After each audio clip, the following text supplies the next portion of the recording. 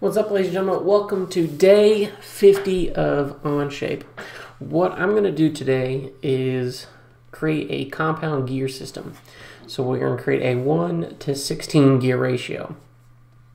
What we are going to do is going to use some of those gears we've already made. So if you haven't, go ahead and go back to my other videos where we make the gears, because these videos kind of go in relation with one another. So what we've done so far is we've made a 1-to-1 gear system. We've made a step up or step down gear, depending on how you animate it. And now we're going to make a compound gear system. So I have done a couple of things that just to make this video not near as long, as I went ahead and made this back plate that I'm going to be putting my gears onto. And the other thing I'm going to talk about is there's some pieces in here which are going to, I would say, not make sense if they were truly physically created, and one of those being that some of my gears are not actually touching. And so if we were to actually create this, we would have to make a little bit of a difference for our real life physical model. But since we're using this CAD model, we're just looking at how to make our gear ratios and how those work. We're just going to go ahead and not worry about some of those finer details. Some of those being the axles spinning, some of those being the gears not touching. So if you're looking for kind of those specifics, this video probably isn't for you, but it's more of how to make a compound gear system work. So the first thing I'm going to do, I'm going to create a new assembly file. I'm going to go ahead and insert some pieces that I know I'm going to need. And so the first thing is going to be a 20-tooth gear, a 10-tooth gear. It really doesn't matter what you use as long as it's a 2-to-1 ratio. And then an axle. I guess there are other combinations that would work, but 2-to-1 kind of is a little more straightforward. Okay, and then I'm going to hit the green check mark, and we are good to go. First thing I'm going to do is I'm going to go ahead and just before I fix anything or bolt down my first axle here, I'm actually going to go ahead and do a revolute mate. And I'm going to put the face of, actually, let's do this one first. Let's do the center of my gear. There we go. On this face right here. And the very first thing I'm going to do is go ahead and put in an offset of, looks like -1 inch. That way it's sitting back. Hit the green check mark, and we are looking good. We're cooking with grease already. Next thing I'm going to do is throw my next revolute mate, and that is going to be this 10 gear right here. Now, if you understand why this is, I'd love to hear the reasoning why, but I couldn't quite figure it out. There seems to be a false center when I'm using this revolute mate with a gear, and I'm not quite sure where this false center is coming from. So if you follow along with me, right, oh, wrong button, there we go, try this again. So there is an offset circle, and then there's the true center. I don't know where this fake or this false center circle mark is coming from, so make sure you're selecting the right one. I'm going to show you what it looks like if I select the wrong one, actually, because I had some of my students' designs popping up like this. So what happens if I'm not paying attention and I click that false circle, and then I go ahead and then click the center of this axle right here, and it's just a hair bit off, and it really just, for full pun intended, grinds my gears. And so we notice that something's not quite right there. So I'm going to go back. I'm going to go to this revolute. I'm going to delete that because I know that's where my problem is at. And I'm going to go to that true center circle.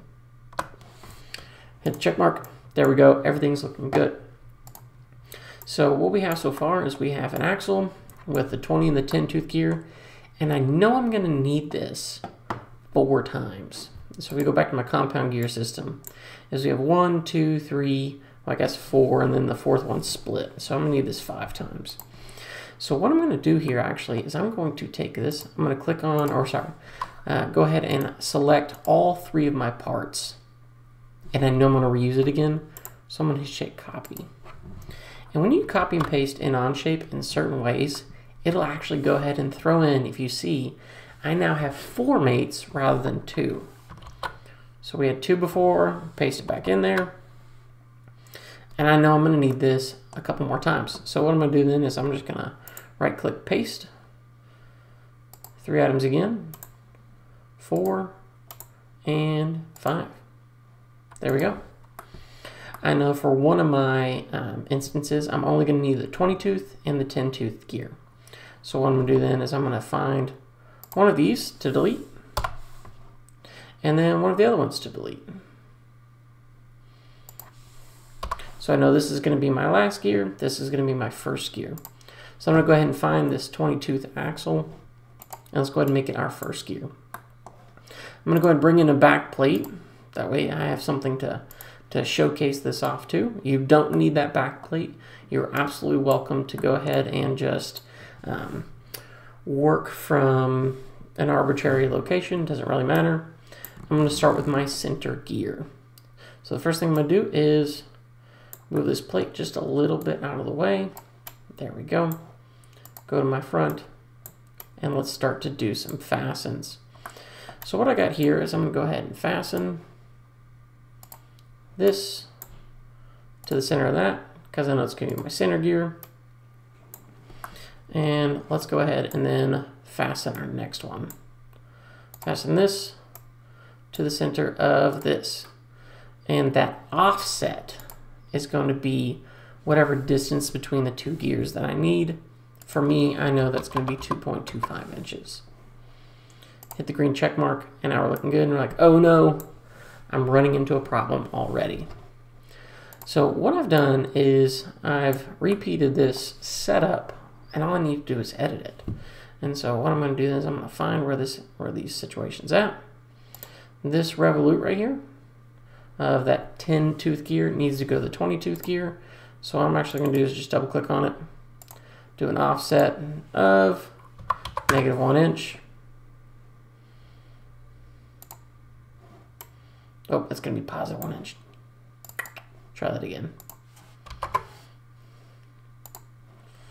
And then my 20 tooth gear, I'm going to go ahead and kick that one back too. So find that 20 tooth gear in my timeline.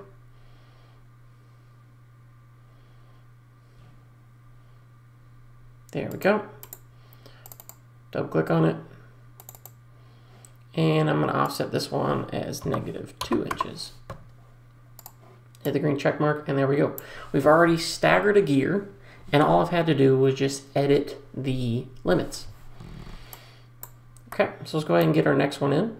We're going to do another fastened. We know we're going to have our last gear here, fastened here. And this offset, I know, is going to be 2.25 times 2, because it is 2 times that distance away, making OnShape be the calculator for me. Okay, what I do know is I want this gear to be in touch with this gear. So what I then do is find this revolute, which is going to be somewhere in my revolute commands. There we go. We're going to offset it -2 inches. Oh, there we go. That one's going to be +2. The moment I think I got them, there we go. And there we go. We have so far is we have our middle, second to last gear set up. So let's just continue on. So let's go ahead and do our fasten mate. Click on the back side of that. Click on the center of our plate. Offset -2.25. Hit the green check mark, and we're already cooking with grease. Okay. What I do notice is that I'm gonna have to change my profiles a little bit. So we've got our last gears feeding incorrectly. We now need to change this. And so what I'm going to do is I'm going to find where those mates are at. There we go. I'm going to kick this one back to the -2. Hit the green check mark. And then same thing for this one. -1. Hit the green check mark. You know what? I knew it. I knew it. It was going to be a problem. There we go. 1 inch. That has to all deal with the plane in which I've chosen. I'm trying to make this video rather quickly. What you can focus on is looking at the orientation of planes, what you do. I find that to be, it takes up more of my time rather than punching a number I think should be the right direction. If it's wrong, just type in a negative and it fixes it. Okay, all right, and the last one to go will be a fasten-mate the end of this onto, and we notice that some things are buried. And so I'm trying to get to the center mate here. What I'm going to do is I'm going to go to my back plate, hold down the shift key, and this then allows me to click on the center right there. It's going to be an offset of negative 2.25 times 2, because we're going to the left. Hit the green check mark, and we're looking great. Looks like one thing is a little bit off though. Oh, my 20-tooth gear is in the wrong spot. That's right. This one needs to be in the front, not the back. So let's make that 0. Hit the green check mark. And then this gear needs to be in the back. There we go. 2 inches. Hit the green check mark. Last one, but surely not least, this. There we go. Go ahead and throw this one all the way in the back. Hit the check mark, and there we go. I am going a little fast, but for the reason and the sake of time, you should have made already some of these parts already and should know what I need to do. If you don't know, go watch my other day videos. You should be able to follow along with me if you've been chugging along and following with me on so far. Okay, so now we've got, as we have, all of our gears in the position they need to be. We've got the 2 to 1, 2 to 1, 2 to 1, 2 to 1. So what does this tell me? This is 2 times 2 times 2 times 2. Meaning, when we put this in correctly, this first gear is going to rotate. When it rotates one full time around, the other gear is going to then rotate 16 times. And so depending on which one's your driven gear versus one side or the other, you're either going for more power or for more speed. But I digress. This is not a physics lesson. This is just a lesson on how to make gears. So what I'm going to then do is then just work my way down. Revolute 1, 2, revolute 2. Nope, wrong one. Gotta find it. Here we go. That's a 2 to 1 ratio. What I do notice is, let's see if we can figure this out. If this one's going to be going counterclockwise, I need this one to be going the other direction. So let's go ahead and reverse that direction. And what we find then is that, make sure I fix one of my pieces. When this part is going to the left, my gear should be going to the right back there. Cool, that looks great. I did find a little bit of a shortcut when dealing with this gear and this gear. That's still a gear ratio. So what I then find out is, find it in the timeline, this gear to this gear is going to be going the same direction, and it's a 1 to 1 ratio. So when this one turns left, oh, both should be turned left there, so let's fix that. Reverse direction, hit the green check mark. There we go. So as my first gear is going to the left, my 10th gear is going to the right, so should the front one right here. And that's looking great. Okay, let's keep on going. And we're just going to find it in the timeline. This gear is going to revolve with our 20-tooth gear right there. And it is a 2 to 1, but notice I selected the 10 gear first. So this is 1 to 2 or 0.5. I'm going to go ahead and show you what happens if I go ahead and put this as in a 2 to 1 ratio, even though I flipped the mate backwards. And here's what I find some students doing is that we find our teeth to be going through each other, and I'm going the wrong direction. And so one of two things happen. Anytime you do a gear mate, you want to check one of two things. Actually, technically 3. We'll get to the third one. Are they both going the right direction? Is the ratio correct? And then do your teeth of your gears match up? And so I should have fixed all of my problems by now. Well, but no, it's not. Let's check it out. So when this gear in the front's going to the left, the gear's going to the right, everything's looking great. Let's continue on our merry way. Okay, we got our 20-tooth gear right there. And then we got our 10-tooth gear right here. 1-to-1 ratio. There is more than one way to do this. And so you are absolutely welcome to do fastens, you're welcome to do some other things, but I find that just the quickest way is to do a 1-to-1 gear ratio. Okay, we're going to keep on going. Okay, we're going to find our next gear. There we go, 20. There we go. To our 10 right here. That is a 2-to-1 ratio. And should they be going opposite directions? Absolutely. Hit the check mark and we're already looking good.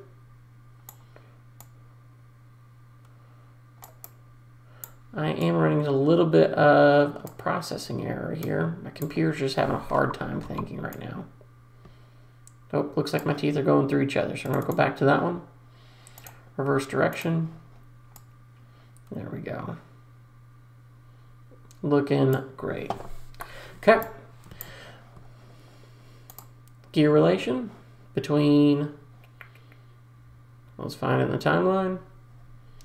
We got our 20-tooth right here to our 10-tooth right there. 1-to-1 relationship. Looking great. If I spin one way, does it go together? Absolutely. And last but very not least will be our 10-tooth gear. There it is. To our 20-tooth gear. There it is. I selected the 10 first, so this is a 1-to-2 ratio.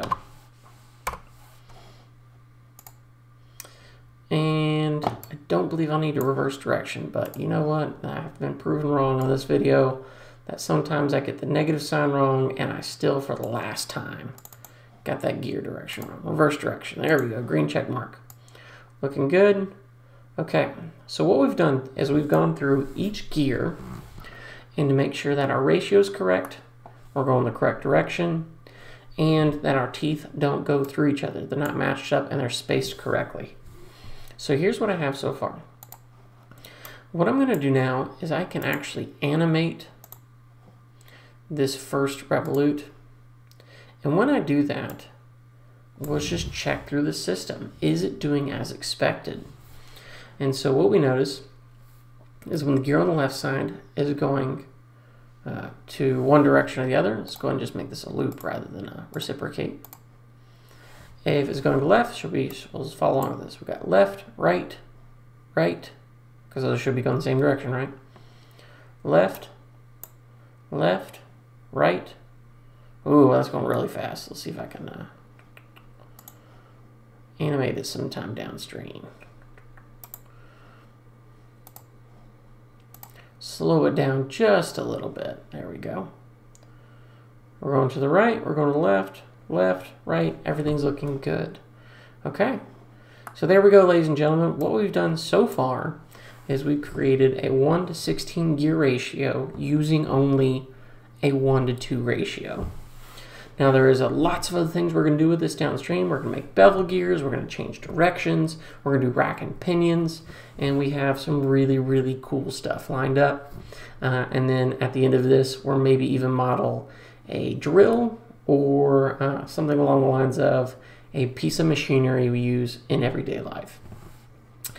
These videos have been super fun, super awesome. If you have any questions, let me know down in the comment section or reach out to me however you feel necessary. I'm super excited about the next series of videos dealing with machinery and building some simple stuff that maybe even you'd be able to 3D print and use in your life. Okay guys, take care, and I'll see you all in the next video.